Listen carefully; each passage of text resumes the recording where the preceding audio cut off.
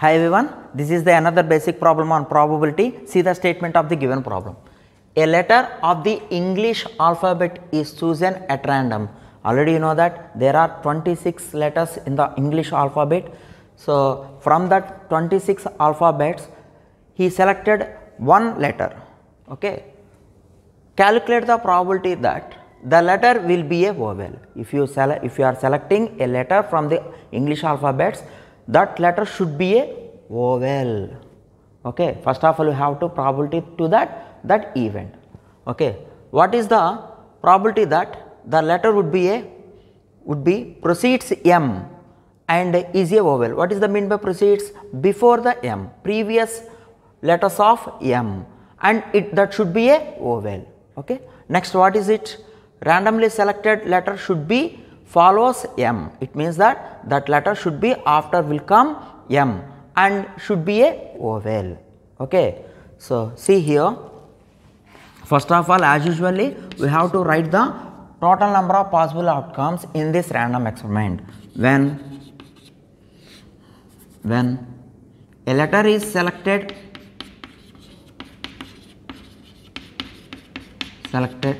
from English alphabet,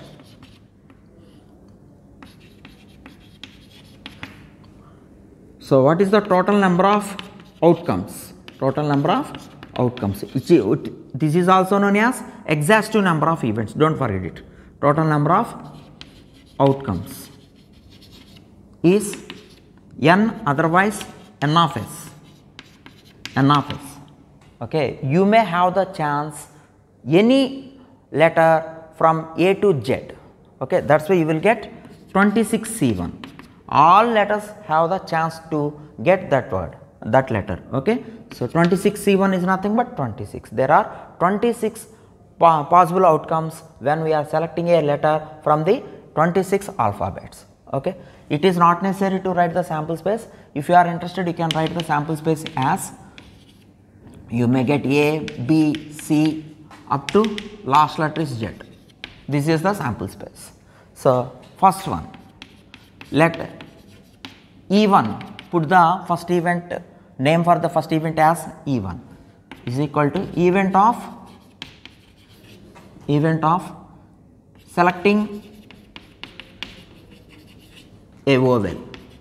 So already you know that what are the vowel letters in the English alphabets. So A, E, I, O, U. Okay, these all 5 letters are favorable to get a vowel. So n of E1 is nothing but number of favorable cases. It would be 5. You can also represent it with the M as you wish. So from the definition of basic probability, otherwise classic definition of probability, you will get probability of E1 is equal to number of E1 by number of S. Otherwise simply you can write as M by N as you wish. So it would be 5 by 26. Okay. Similarly, see the second one, directly I will write here. So you can take this event as E2. Then what is the probability of E2? What is the E2 to get a letter which precedes M and it is a vowel? So you know it, only 3 letters are there. Okay, 3 letters are there to get a letter which precedes M and it is a vowel. That's why it is 3 by 26. And what about the next one? Probability of E3. Okay, what is the probability of to get a letter which follows M and it is a vowel? So only there are 2 letters after M which are vowels. So that's why you will get 2 by 26. Otherwise you can write it as 1 by 13 as you wish. In this way we can solve the problem.